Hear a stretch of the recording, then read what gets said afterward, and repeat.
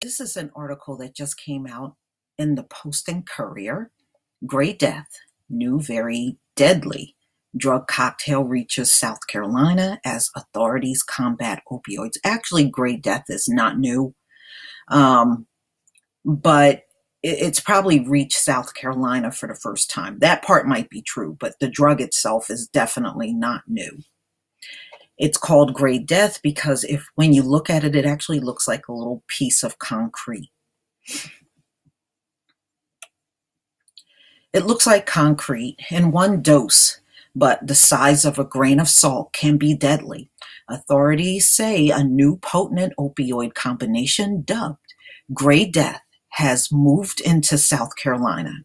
Great Death is a potent mix of heroin, fentanyl, and a synthetic opioid called U47700 and carfentanil, a substance that's normally used to tranquilize elephants and is 100 times stronger than fentanyl. It's turned up on the streets in Georgia, Florida, North Carolina, and in the past several months, the Myrtle Beach area.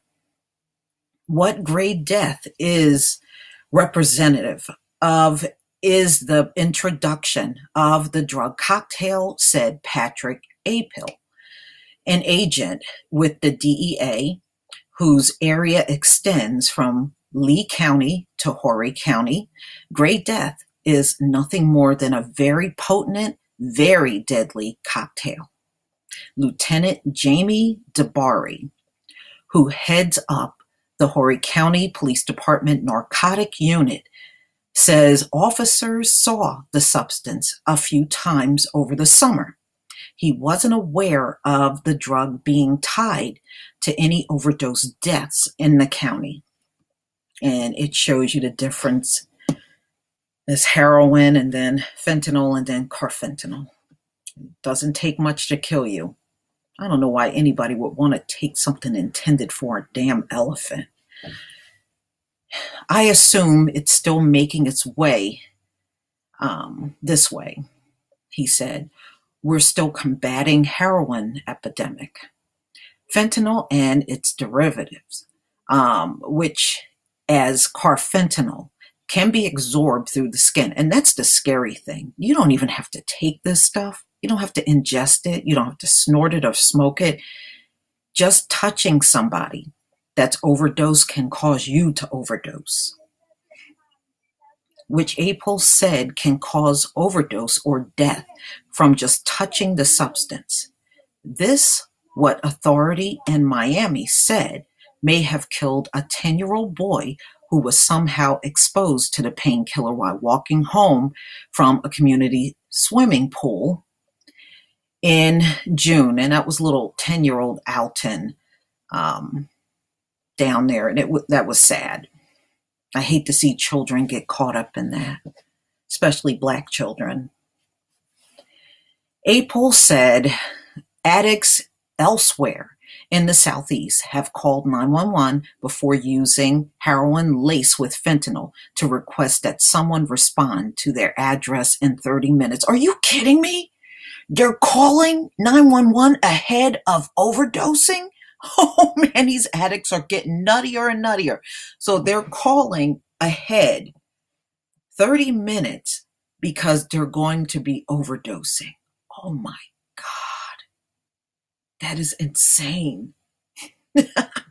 Woo, man, these people are nuts. It can take multiple doses of the antidote, Narcan, to revive someone who has overdosed on carfentanil. I said sometimes they can't bring people back at all if they took carfentanil. Okay, DeBari is aware of the threat these synthetic opioids pose to law enforcement who respond to overdoses. Officers wear protective gear when dealing with fentanyl. We've seen cases through the nation of where it has affected officers who are unaware or don't know what they're dealing with, DeBari said. Well, I would think, being that the drug plague is so big in America that your officers would be aware of these drugs, especially if they're coming in contact with addicts with Narcan. Why wouldn't they know? That seems crazy to send them out there and they don't know about the drugs. On Thursday, law enforcement officials held a news conference in Charleston addressing joint efforts to combat the opioid crisis in the Tri-County region. Jason Sandoval, a DEA agent in Charleston, said synthetic opioids have taken over the heroin market. Locally, the manufactured drugs started appearing more frequently towards the end of 2016. The first reported substance of great death was in January 2017, and not long after we actually started purchasing it through undercover operations, he said. Dealers buy synthetic derivatives for gray death online from China. I figured it was from China. It had to be. Mexican cartels have also recognized fentanyl profit potential. Sandoval said that while it can be tough to trace the source of synthetic opioids, authorities have busted fentanyl labs in the United States. One such lab was uncovered in Manhattan, New York in August. We're going to try to develop information from this operation that leads us to what our primary hubs that service South Carolina are, Sandoval said. And we'll be working with our state and local partners across the country to try to push back against the supply here in South Carolina. All right, gray death in South Carolina. And they called the 911 30 minutes before they overdose. I never heard of nothing like that before in my life. Oh, wow. Boy, not only are these people junkies, they are weird.